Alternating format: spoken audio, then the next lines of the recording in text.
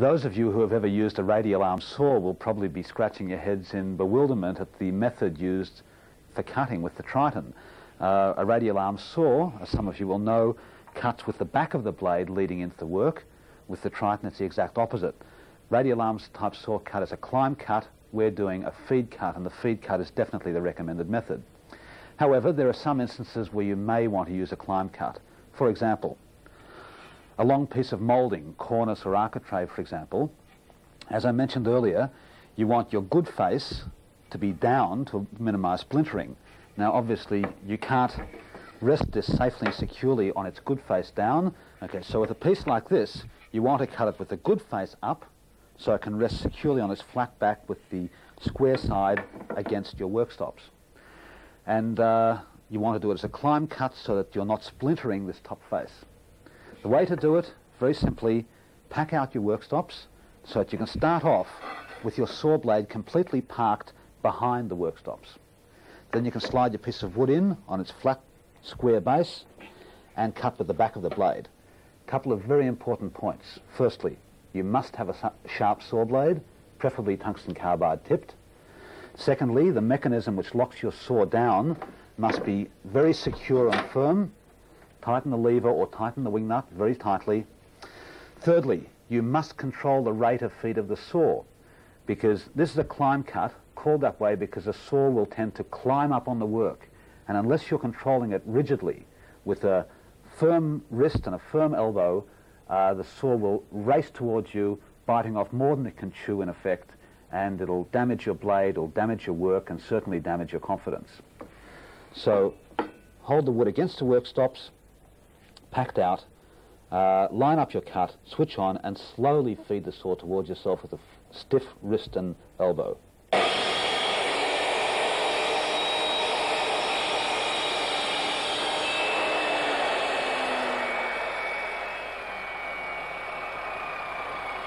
As you can see, the upper face is perfect, unsplintered and shattered, and all the tearing is on the back face where it doesn't matter at all. As you'll probably realise, in a climb cut, the saw blade is cutting down onto the work and holding the work firmly against the table, rather than a feed cut where there is some tendency for the work to lift off the table. Now, you can use that to good advantage when cutting thin, flimsy pieces of moulding or quad or whatever, picture frame material. Use the blade to hold the work down on the table. Mind you, of course, you can always cut those pieces in a table saw mode, but if they're very long and awkward and you happen to be in the cross-cut mode, you can do it as a climb cut. The 45-degree mitre cut, one of the most common cuts used in woodworking and certainly one of the most troublesome. There are many ways of cutting mitres, and the table saw mode is generally the first mode you should consider for cutting mitres. You'll see a bit more on that later on in this video. However, if you're cutting long pieces of moulding or architrave or cornice, then obviously you'll want to do it in the cross-cut mode where you don't have to move the wood, you can move the saw. Now, the Triton makes mitering very easy because you've got this excellent protractor which has two faces which are exactly at 90 degrees to each other, and you'll see how valuable that is shortly. Talking about these faces, they are lined with sandpaper. This is so your workpiece won't slip on the painted surface as you're doing the cut, because there is a significant tendency for the wood to creep along the face of the mitre gauge. That's why the sandpaper's there, and will generally eliminate the need to use G-clamps to hold the work to the table or to the mitre fence. The sandpaper should provide enough grip.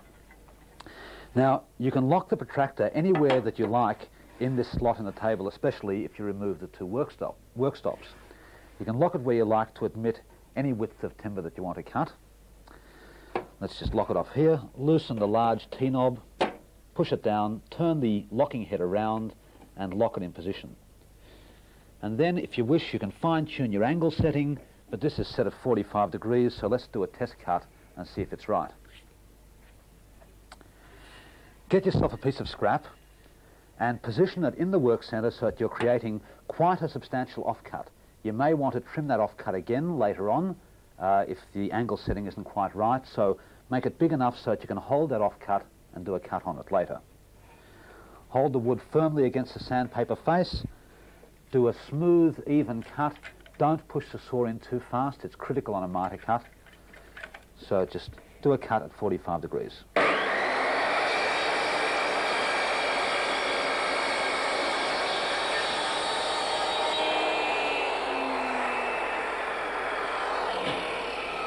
Clean any fibres off the pieces and lay them down on a flat surface and just check firstly, sorry, there's a tiny little dag there, just check firstly that there is no gaping at that point.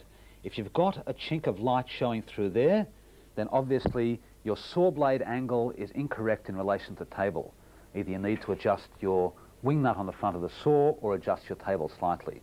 But if that matches up perfectly, then you can turn your attention to the joint itself, and with this sitting touching neatly, I can take a tri-square and take a reading and see how it fits. Well, that's absolutely perfect. I hope you can see that, but that's an absolutely perfect 45-degree miter joint because it's touching all the way along the joint and there's no light showing between the wood and the tri-square. If that wasn't quite correct, then you'll have to make a very slight adjustment in the setting of the miter gauge by loosening this knob here, the front one, and making a tiny adjustment setting. And I say tiny because what you've got here is an offcut being placed against the main piece. So if the gauge was set in error at, say, 44 3/4 degrees, a quarter of a degree off, you're doubling that error because both of these pieces are 44 3/4. Twice 44 3/4 is 89.5. A quarter of a degree of setting error will result in a half a degree of cutting error. So make minute adjustments, and because you've left both of these pieces long enough to comfortably handle, after each adjustment, do a shaving cut on both pieces to make sure they're going to be, you're treating them the same way. The two faces of the gauge are at exactly 90 degrees to each other. They're perfectly square. So let's just set this up here. And let's imagine for a moment that we have an error, and let's introduce an error of 1 degree in the setting. I've deliberately set this now at 44 degrees.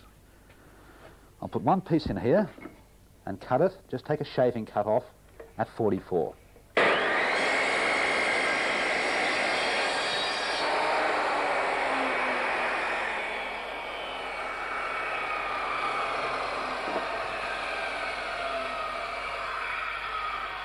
And I'll put my other piece against this face. Now, if that's 44, that must be 46, because they both add up to 90 exactly.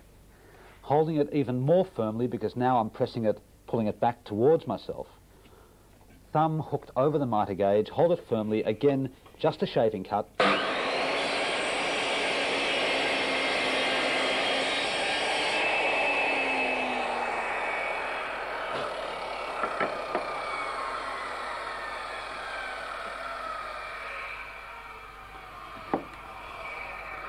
And we can virtually guarantee you that any pieces cut, where one piece is cut on face A and one piece is cut on face B, they will always add up to a perfect 90-degree right angle. Guaranteed.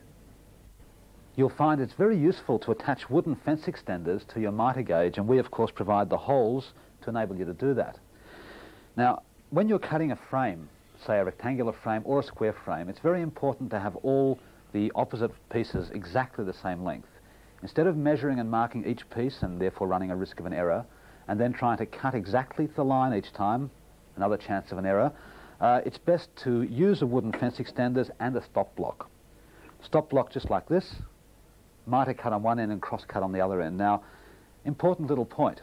This is too small to cut and hold. Obviously, your fingers would be too close to the blade. How do you do it? Well, cut a 45-degree miter on a longer piece and then trim off the end, the waste piece, which you now want. The offcut becomes your clamping block, which you can then clamp to the subfence. Make sure it's nice and square. Clamp it on like so. Adjust it if necessary. Then you take all of your long pieces, cut the first cut on face A of the protractor, like so. Again, try to set face A at 45 degrees as close as you can, but it's not essential that you be spot on. Having cut face A, you can butt the piece you just cut into the stop block and then cut face B.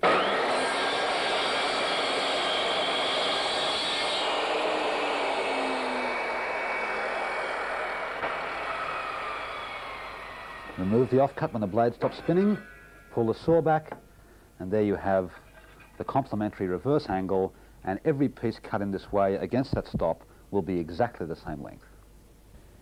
Just before leaving mitre cutting for the moment, there's a couple of joints I'd like to show you. Firstly, the halved crossover joint. Very strong and very useful if you're building gates or fences or verandas, for example. What you have to do is cut your pieces to length and cut them so they fit into the frame you're building. Then mark them in position, pencil mark there and there, and on the back of the other piece there and there, and then you can put the two pieces into the work centre with the pencil marks lined up exactly. And here's another hint too: if you're working with very long, heavy pieces, then don't try to rest them against the Triton's protractor. It's not quite long enough. Use the protractor to set a straight piece of wood at the required angle, normally 45 degrees. Either clamp the wood to the table in the correct position or screw it to the protractor, and then with your blade raised for a half cut only, you can make a series of cuts through there, moving the wood sideways after each cut. Again, it'll help you if you tape the pieces together. The half-lap mitre joint, an extremely attractive joint because it's mitred from the front, and yet it's also very strong because the two pieces are halved in together. Here's how it's done. Beware, the two halves of each joint are not the same, so don't fall into the trap of making them all the same. Take one piece of each joint and raise the saw blade so it's just cutting halfway through the work, and then with the piece resting against face A of the mitre gauge, face A is set exactly at 45 degrees to the saw blade, make a series of cuts, removing the waste, like so, of this small triangular piece here. Then take the other piece of each joint and place it against a work stop, square to the blade, again with the blade raised for a half cut, make a series of cuts until you've removed half of the piece of wood to the end, and then all you have to do is set the blade down to its full depth of cut, and with the wood against the mitre gauge, remove the small triangle of halved material still connecting.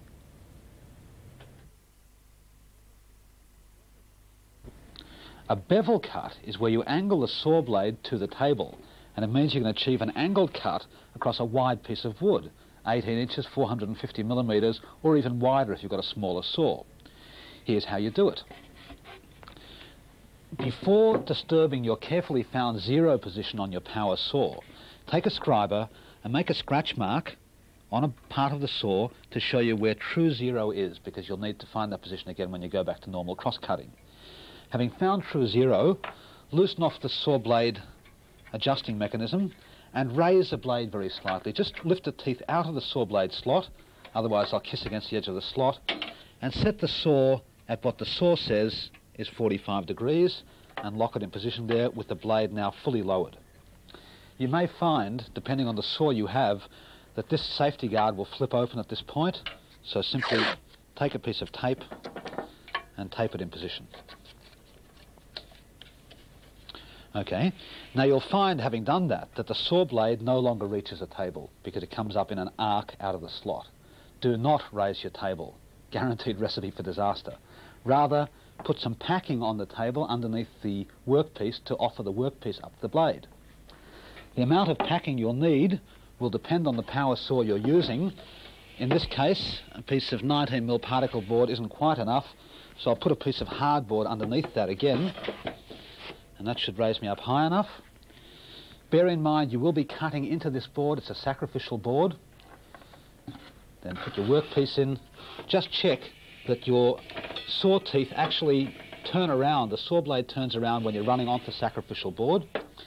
That feels fine. Now you can put your workpiece in position and do the cut shortly.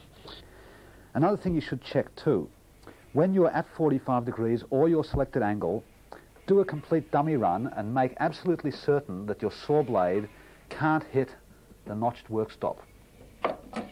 This notch in the left-hand work stop is to admit the saw blade when it's angled.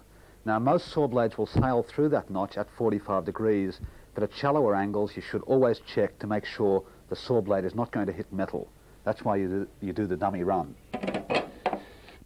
One important point though, a bevel cut will put an enormous amount of load on the power saw itself. The saw's got enough to cope with without you twisting the hand grip of the saw as you do the cut. So here it's very important to switch off the power, lock the trigger of the saw on, make sure everything's nice and tight, the saw's fully clamped down, wing nuts, everything tight, and then you can do the cut, holding the wood quite firmly, because there is a tendency for the wood to move sideways during this cut. So hold it firmly, or consider clamping it in position. Use a locked-on trigger technique, and switch on and make the cut.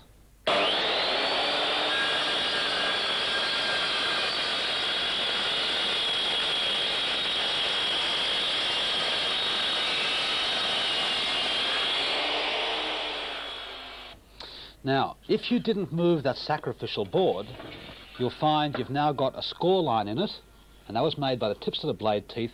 If you were to clamp that board in position now, then you'd find that the saw blade will always pass through that line and give you an excellent sighting point for future cuts. The piece of particle board which I just cut is very free cutting material. Now get yourself something a little bit harder, softwood will still do, and get a couple of fairly lengthy pieces long enough to hold comfortably.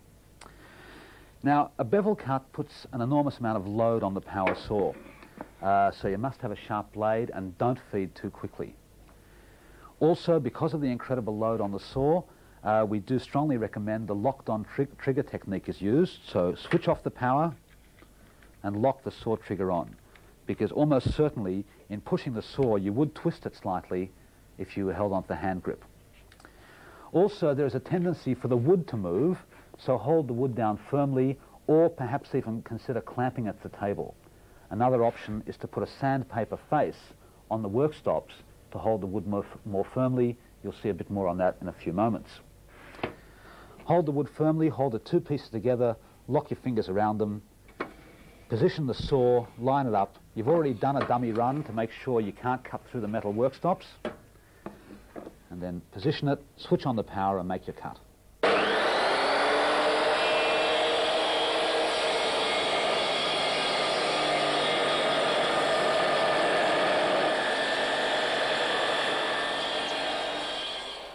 If on a bevel cut you get a bit of a burn mark on the wood or a slight step, which I haven't got here because I've got a nice sharp blade, but if you do get some ridging or a burn mark or a step, it's very, very simple to just make your cut, pull the saw back, clear the offcuts from the table, and then inch the wood very slightly that way towards the saw blade, very slightly, and make a shaving cut, just a finishing cut like this. I'll just show you, even though I haven't got a burn mark to get rid of, I'll just show you the principle of a finishing cut.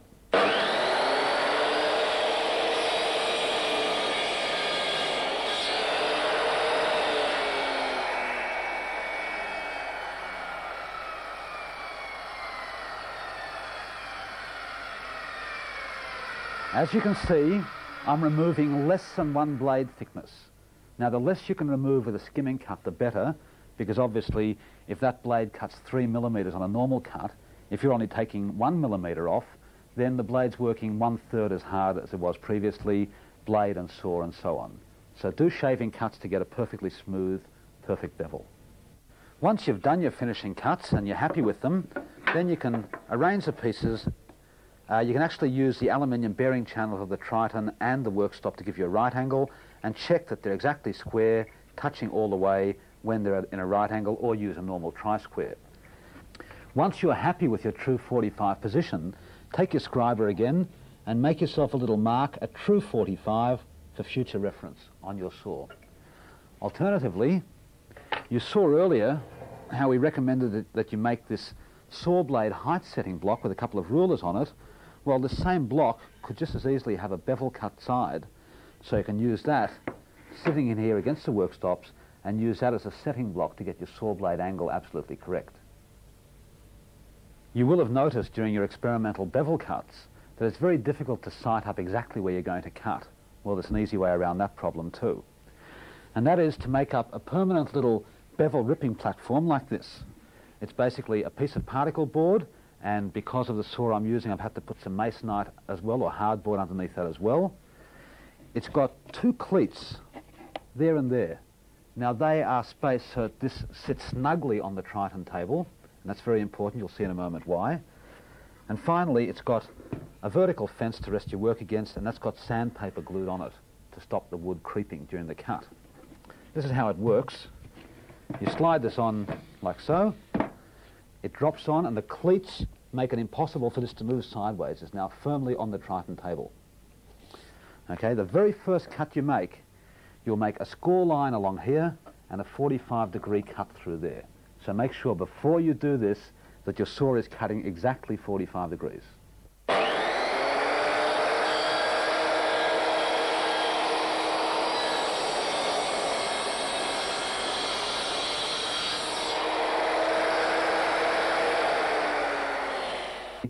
You can either mark your desired distance on the bevel, like so, or you can just put a tiny little mark on the end on the wide face of the material, because you can use either or both of the notches, whichever you prefer. This is how you line up on the bevel, by just touching the pencil line to the edge of the score mark, or if you want to use a notch in the fence there, that's how you line it up, and you'll cut exactly to your line each time. Bevel cuts are most commonly used for making square or rectangular frames. Now with a square frame you want all 4 pieces to be exactly the same length. With a rectangular frame you want the top and the bottom the same length and the 2 sides the same length. Okay, the idea is don't measure and mark each piece separately, cut them simultaneously. Very simply, trim all the ends of your pieces to length, get a nice bevel cut on them, do a shaving cut if necessary, then turn the pieces around. Get the bevel cut ends dead in line, run your finger along them, 2 or 4 pieces simultaneously, then move both of them in together, like so, tape together if you wish, and then make a cut, and those 2 pieces will be exactly the same length, or 4 pieces if that's what you're doing. A 45-degree bevel joint, while it's very attractive, isn't terribly strong. You've basically just got the glue to hold that from opening up. Now, you can of course dowel that joint, but that's quite a tricky operation. There is a simpler way, and that's to cut a spline groove or a keyway. And you do that very simply like this, cutting the groove with the 2 pieces in the open position and then cutting a piece of plywood, contrasting colour or the same colour, to fit in there and lock that joint together beautifully. And that of course gives you much greater gluing area, and because the piece of plywood, the tongue, is in tension, it makes it very, very strong. Just a quick point about spline grooves before I show you how to make them. While it's desirable, I guess, for aesthetic reasons, to have the groove central on the bevel, it's not essential. As you can see from this example, that keyway is well closer to this corner than it is to there. But as long as you do the 2 pieces together, they'll always match up perfectly. Here's how. Again, do your pieces 2 at a time, and perhaps mark the halfway point on the bevel on one of the pieces with a pen or a pencil. Place it into the work centre, line up the pencil mark you've made with the 45-degree sighting notch. There you go, lined up central in the notch. Line the 2 pieces up together. Now here's a very important step. Raise the saw blade, otherwise you'll cut all the way through your beautifully cut bevel. So raise your saw blade. You don't have to raise it very far, but raise it a fraction. Again, trial and error is a good idea here. Hold the pieces firmly. You may have to clamp them in position, but you should be able to hold them, especially if you've got sandpaper on the face of your fence. Switch on and make a cut.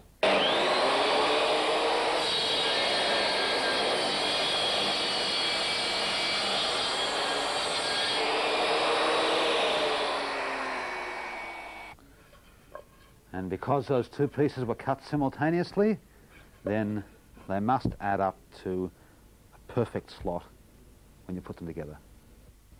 If you don't want to use plywood for the key or the tongue, then later on in the table saw mode we'll show you how you can rip yourself a narrow strip of the same sort of material so that you can make a concealed spline bevel joint. There will be some occasions, for example when you're building a hip roof, where you need to cut a compound miter, also known as a bevel miter or a compound cut or a creeper cut. And that's where you're angling the wood and you're angling the saw blade simultaneously to get this splayed effect. To cut the bevel miter, remove both of your work stops, lock the miter gauge in its slot and determine the angle you want to cut at. In this case I've chosen 22.5 degrees.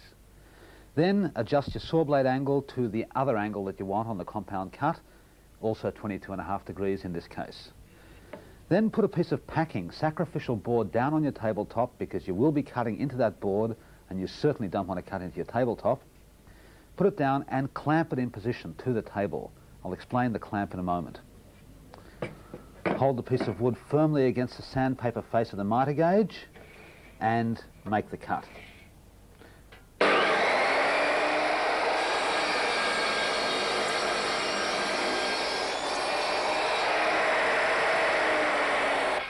There's the bevel miter. Now, the reason for the G-clamp holding that sacrificial board in the spot is that that score line there is where your blade passes. So in future, when you want to cut to a pencil mark, you simply mark your piece of wood where you want to cut it, place it right above the little score line, and away you go. You can cut accurately to that mark. You can get some really spectacular results on a piece of straight wood by making a series of evenly spaced cuts in it, so that you can then bend the piece of wood into a perfect right angle or an arch, as in the case here. Now, it's called kerfing, and it derives its name from the fact that each of those cuts is called a kerf, the saw kerf. Before I show you how it's done, a few principles.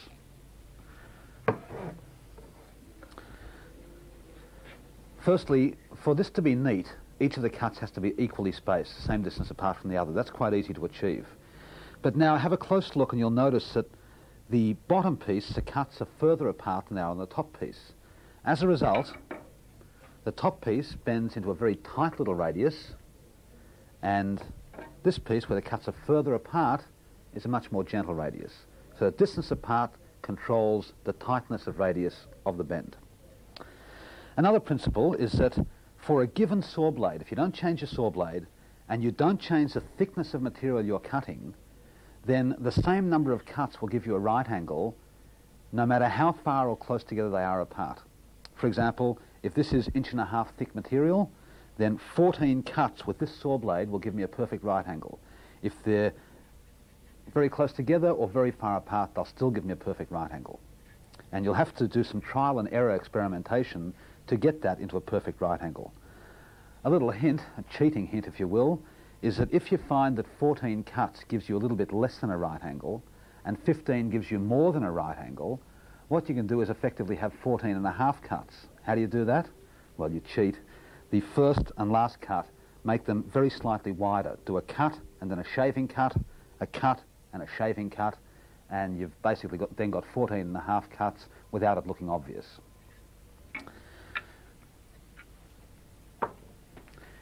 You can, by taking it even further, if 14 cuts give you a right angle, then 4 times 14 will give you 360 degrees, or twice 14 will give you 180 degrees. So you can experiment with kerfing and make any shape or size you want, provided it's curved. The next question you have to address is how much material to leave uncut. Now this is very much a matter for trial and error. Leave too much uncut and it'll break as you bend it. Leave too little uncut and you won't have terribly much strength in the curve. So you have to play around with that, and it does depend very much on the moisture content of the material, but I'll talk further about material later. Trial and error would suggest that anywhere between 2 and 4 millimeters of uncut material is what you should allow, and so raise your saw blade the appropriate amount, and always with kerfing, always test on some scrap, because there's nothing more frustrating than to have selected a perfect length of material for a job and then find that you've done all the kerfing and then it breaks when you're actually bending it into shape. So, take an offcut of the material you'll be using, raise the saw blade by an arbitrary amount. I'll just look down here and raise it by, say, 2 millimeters or so. Now, here it's very important to use a locked-on trigger technique, because you can move the saw up and down very slightly if you push a little heavily on the saw hand trigger. So switch off the power and lock on the trigger. Now select an offcut where at least one face, the face which is going to do the bending, is free of imperfections and has long straight grain, and have that good face downwards. Put it in the machine. It's also essential that you have 2 work packers on the work stops, and I've made a pencil mark on this one a short distance away from my sighting notch. Now that pencil mark, the distance between that and the notch, will give me my spacing. Of course, you can change that by rubbing out the pencil mark and putting a new one on wherever you want it. Basically, what you do is you make a cut wherever you like, say about halfway across the piece, with the saw blade raised. Lock the trigger on.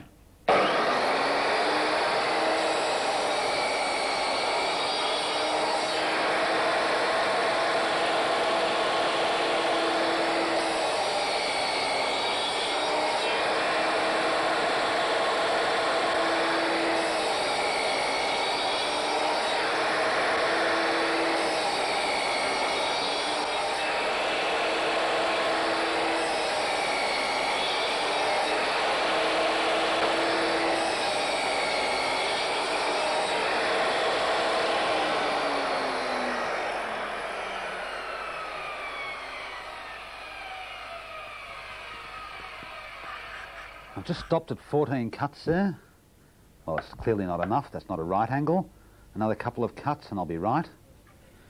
Put it back in, line up the last cut you just made with the pencil mark, and then make the next cut, and so on. Just keep lining up the cut you've just made with the pencil mark, and that gives you perfectly even spacing.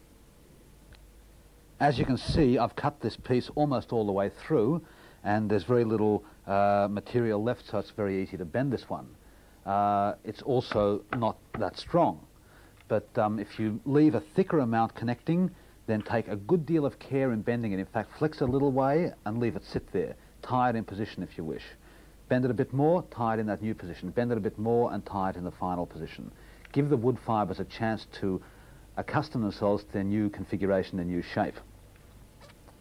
If you've left quite a bit of material connecting, then you may want to experiment by getting the kettle out in the workshop and playing some steam on the face which is going to be bending. You can also try some hot water on that face, but do not immerse the whole thing in water because it'll all swell up and you'll ruin the piece. These two examples of kerfing show dramatically the difference in radius with the different spacing of cuts. But I mentioned a moment ago the idea of tying the wood into position so that the wood fibres can get a chance to accustom themselves to the new shape. Well, you can tie it, or you can make up on a piece of particle board some little blocks or corners, or use L-shaped corner block pieces like this to lock your curved piece into its new position, or in stages getting up to its new position, and leave it there to get used to the new spot, or in fact for the glue to dry. Now, when it comes to gluing it, you can just glue the inside of each curved piece and allow the glue to hold on the very corners there, the very edges, and that's reasonably strong. If you want some real strength in it, then you've got to put some filler in. You can mix up your own filler using sawdust and PVA glue, clear colourless glue, or indeed you can use a tinted filler, black or red or brown or whatever colour you need. Car body filler can be used quite effectively, and even some construction adhesives like liquid nails, for example, they can be used quite effectively for gluing up and getting a lot of strength back into kerfing. Well, you may be excused for wondering just what you use kerfing for. A number of uses, surprisingly. Firstly, you can use it for decorative effect. If you'd built a bar and you had these all along the front of it, nicely stained and glued on, they'd look very unusual and unique. Secondly, if you make it strongly enough, you can use kerfing for a banister, a handrail for a set of stairs, for example. You'd have fewer cuts so that this part rises at the angle of your staircase. That's one use for kerfing.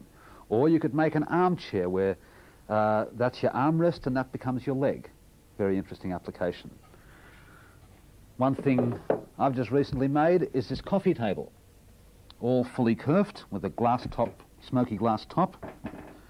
And as you can see, it's curved for the top and the legs are also curved. So the limit is your own ingenuity. Play around with it. You'll get a lot of satisfaction out of kerfing and a lot of frustration. You'll break a few pieces, but persist with it, be patient, and you can get some really amazing results which your neighbours and friends just won't believe that you have done. There are a number of materials which are suitable, and you can even kerf hardwood. Don't be afraid to try it on hardwood, as long as the moisture content is fairly high. Avoid material that's been sitting in a dry, air-conditioned or heated environment, preferably something that's been stored outdoors in an area where there's quite a lot of moisture content in the air. Now, materials you can try in Australia include things like silver ash, myrtle beech, spotted gum, celery top pine, king billy pine. They all work very well. If you can't get hold of any of these materials, consult your local timber merchant. He may be able to help you.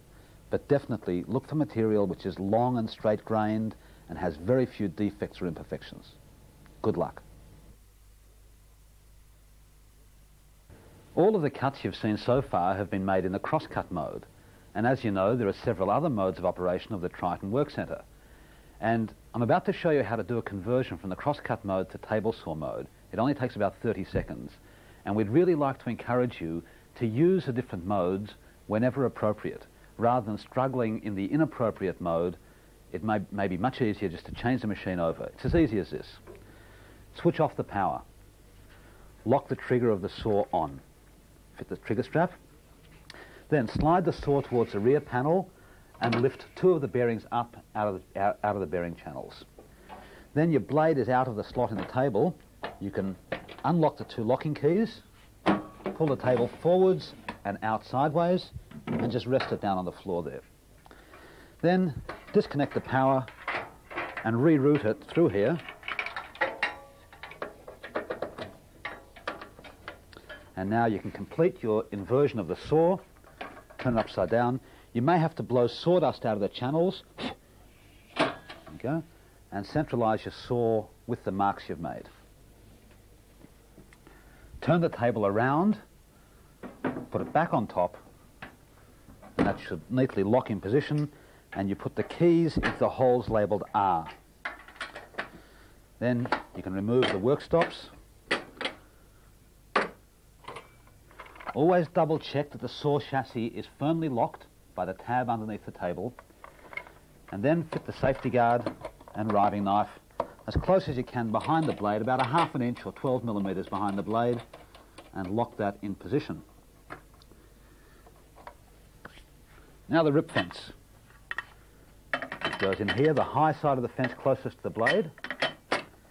Drop it in, turn the feet through 90 degrees, and almost lock them up. Still free to adjust and slide, but easy to tighten. And then the miter gauge fits in this slot, and you're ready to go as a table saw. When converting back from the table saw mode to the crosscut mode, there's a couple of very important points to consider. Firstly, clear off the table and remove the table and put it to one side. Then pull the saw towards yourself and flip it over like so. That way you don't tangle in the power cord. Rest those 2 bearings on top of the channels for the moment. Turn the table around so the T-shaped holes are closest to the rear panel, and then slide the table into position and lock it in. Now, 2 important points. Firstly, don't forget to put these bearings back in their channels. Otherwise, when you finish a cut, you drop down and perhaps damage your blade and damage your Triton table. Now the other point is the power cord. As you can see, by converting this way, the power cord is now between the channel and the table, and that eliminates the need for unplugging and replugging, and you may be tempted to do it this way. However, there's a problem.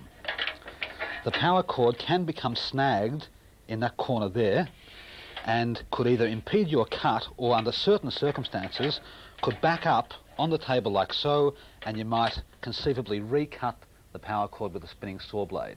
So it is best to unplug and route the power cord out beyond the front of the machine and into the plug. The table saw is probably the most versatile and useful piece of equipment you're ever likely to use in your workshop. However, it's also the piece of equipment that probably causes the most number of accidents and injuries of any, perhaps because of its wider use, or perhaps because the saw blade is exposed and people become complacent and end up hurting themselves. Now, you can use a table saw very, very safely if you follow some rules and follow them all the time. Firstly, always keep your fingers clear of the blade. Take your piece of wood and rehearse the cut. Determine where your fingers are going to pass and make sure you've always got the safety guard fitted and lowered so that only the wood can pass through. Now, when you're through ripping, when you're ripping all the way through a piece of wood, you must have the riving knife fitted and the safety guard. Must be on every time you're cutting all the way through. There are certain other cuts where you don't have to have the riving knife and safety guard, but we'll get to those later. For through ripping, always have them on. Never reach behind or over a spinning saw blade. That's a very large cause of accidents. People do the cut quite effortlessly and then carelessly reach beside or behind the blade to clear a scrap off the table. Don't. Have a stick handy and use that to flick the scraps off the table, or switch off the power, wait till the blade stops spinning, and then take the scraps and remove them from the tabletop. Whenever you're ripping a piece of wood, and especially when there's a narrow piece between the blade and the fence, always use a push stick to push that wood through behind the back of the blade. Just remember one thing: wood grows again, fingers don't. We'll show you later on in this video some other jigs and fixtures and push sticks which will make your work easy and safe. Never attempt a freehand rip. By that I mean, don't ever try to rip to a pencil line just feeding the wood through by hand. You must use the fence or the protractor to guide the workpiece past the blade. Because look what would happen if you were doing a feed cut by hand following a pencil line. If the wood skewed only slightly, it would jam on the blade and the blade would kick the wood back towards you at a terrifying rate and possibly cause an accident. So, always use a fence or the protractor to guide the work. Talking about the fence must always be set absolutely parallel to the saw blade. You can rip tapers on the Triton. You certainly don't do it by angling the fence in towards the blade. That's an extremely dangerous situation. Bear in mind at all times when you're setting the fence, the reading in both windows must be the same. And as a very important point, if you've set the front window first, and then you've set the rear window to suit, always go back and check the front window again. You'll find it's probably moved very slightly in setting the back. So, lock it off exactly parallel, and then you can feed your work through. Having said that, you may find some circumstances where you'll want to have a slightly higher reading in the rear window than in the front. And I mean slightly, no more than 1 millimetre or a little over a 32nd of an inch. And you can give yourself some relief or escape at the back, and you do that when you're cutting green timber, which tends to bind on the saw blade, or very badly dressed material, or if for any other reason you find the workpiece is jamming very slightly between the fence and the riving knife. You can give yourself about 1 millimetre of escape in setting the fence. Otherwise, absolutely parallel front and rear.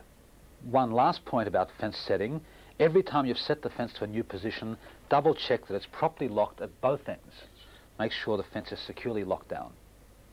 Never feed from the back of the blade. The riving knife normally prevents you from doing that anyway, but the sort of people who attempt to rip from the back of the blade often don't use a riving knife. So, let me show you what happens if you are foolish enough to attempt this. The saw blade is spinning around that way. If you feed onto the back of the blade will lift the wood and rip it out of your hands at an incredible rate and could cause serious injury. So never feed from the back of the blade. You must always feed from the front of the blade so the teeth are cutting down onto the wood, pressing the wood firmly against the table. Never switch on the power to your saw while there is anything touching the blade, like a piece of wood, and never switch on the saw when there's a danger of something lying on the table, a scrap or a tri-square or a pencil vibrating in towards the blade. If during the course of a cut you run into a problem, do not pull the workpiece out with the blade still spinning. This is what you do.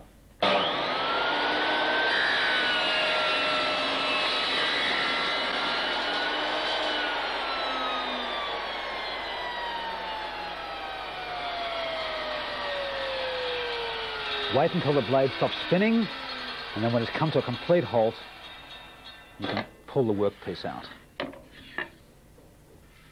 Let's say you've got a piece of wood like this, and you want to rip this much off it.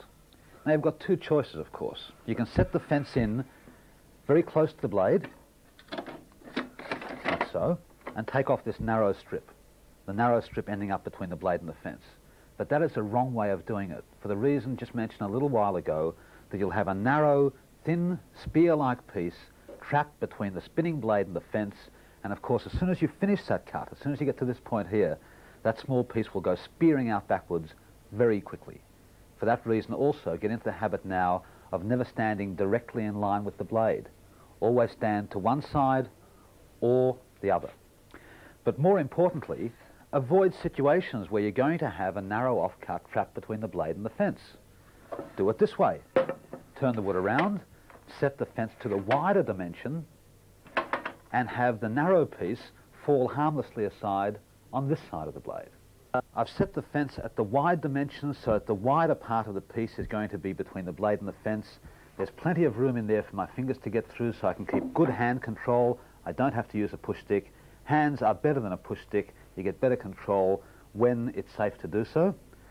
I'm going to keep my fingers very well tucked in, no fingers trailing at the back end. That's a very common cause of injury, fingers trailing behind there. I've already checked that this is a nice straight face that I'm running against the fence. It's very important that the face which runs against the fence is straight. The blade is square to the table, the safety guard is fitted and lowered so the wood can just pass through. Ready to go. Switch on.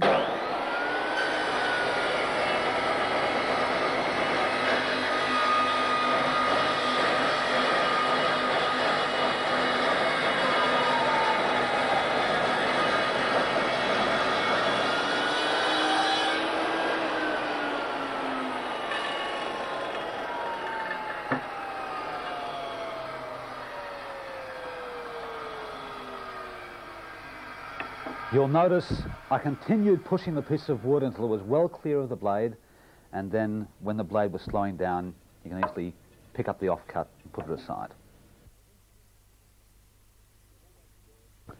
Now let's just check that cut. Always work from the face which was resting on the Triton table and check it with a square all the way along. Now I can see intermittently little chinks of light showing through there. It is very difficult to get a perfect rip cut first time. A few tips coming up on that. But one of the important reasons that I've wandered off square in this is that, can you see how this piece of wood is twisted? Wood is very rarely straight, and of course the cut will reflect whatever twist there is in the piece of wood. So obviously try to select a straight material as you can, because it will affect the quality of your cuts. There are several other ways of achieving the same result though. Firstly, work with the appropriate saw blade. Now I've changed from the cross-cutting blade, which had 60 teeth, to a coarser ripsaw blade.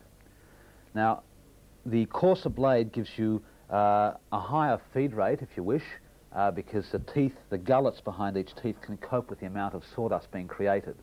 A finer tooth blade can be used in a table saw mode, but of course you have to feed the wood a little more slowly. So you'll have to experiment with your feed rate to make sure that it is appropriate for the blade you've got fitted. Feeding the wood too slowly can be bad as well, because you might burn it. So you just have to experiment and get the right feel for it. I can't really tell you how to do it. You've got to find it out for yourself. But a few things that you can learn now. Work with a lowered saw blade. Now in this piece of 4x2, the saw blade's only just cutting through it. But imagine I was cutting a thin, narrow piece like this. Okay. The best way of doing that is to lower the saw blade until the blade teeth are just showing through the material. That's not only safer, of course, the less blade that's visible, the less chance there is of an accident, but also gives you a much smoother cut with less ridging and splintering, because the angle of approach of the teeth is much shallower than if they're cutting down from directly above. So lower the saw blade until the teeth are just protruding above the material being cut. Secondly, don't pause or stop during a cut if you can help it. Keep going in one smooth, uninterrupted motion. Every time you pause or stop, you'll get a very slight step in the cut. Avoid that if possible. Thirdly, do a finishing cut if you can. In other words, let's say you wanted this piece to be 70 millimeters wide when you're finished. Well, rip it to 71 mil first, then set your fence in at exactly 70 and do a finishing cut. Very much like the shaving cuts that you were doing in the cross-cut mode. Just reset the fence, say a millimeter, always double check the back setting, say a millimeter narrower than it was previously, and just do a shaving cut like this. Whoops, blade has to come back up again.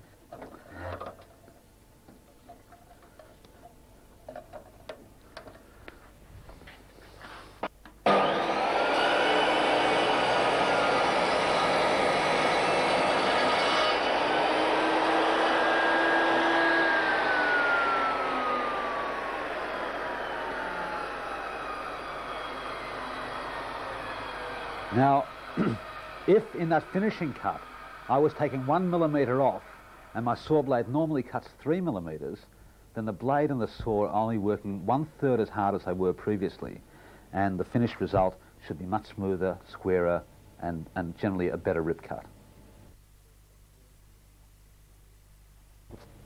When you're ripping a very long piece of wood, you must be mindful of the fact that you need good support before, during, and after the cut. Let me show you what would happen if you tried to rip a long piece of pine like this without good tail-out support especially. Lead-in support you can normally manage by supporting the piece of wood like this, with one hand back and one forward, but tail-out is a problem. See, as I feed this through, progressively, as the cut end hangs over the end of the machine, it becomes more and more difficult for me to support this piece, and eventually it starts lifting, jamming against the saw blade, putting me in a very dangerous position where I'm leaning and I could easily overbalance and the wood will drop like that. So always have tail-out support, that is if you can't have a friend to help you. If you are working on your own and you want to rip a long piece down, then there's a couple of ways you can do it. Firstly, the best way is to have the Triton extension table and then as you feed the piece of wood through, you've got something to catch it at the other end, and you can continue through with no problems. If you don't have the Triton extension table, you may recall the trestle we made up in the crosscut mode to support long beams. Well, it's just as useful in the table saw mode for supporting a long piece being ripped. And of course, you just simply feed the material through, and the trestle acts as a catcher for you to support the long, heavy offcut. If you haven't got the Triton extension table and you can't be bothered building the trestle and you don't have a friend to help you, you can still cope with long beams, but this is not really recommended. I'll show you how to do it. It'll involve starting off the cut working from the front of the machine, then towards the end of the cut walking around towards the back of the machine and pulling the work through. You will probably end up with a step in the cut, but at least you'll have done the cut. Very importantly, when you pull the work through, do not jam the two pieces together.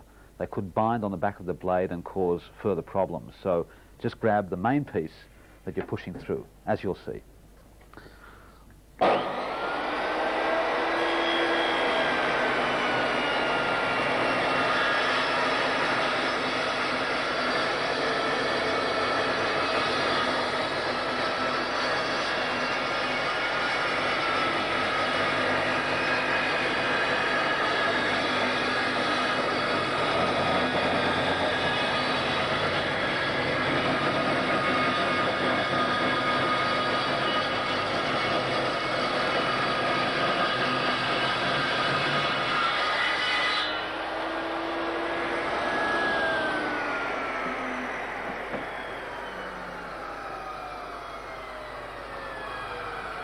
It is important when doing this cut to try to keep the material moving at a steady rate all the way through.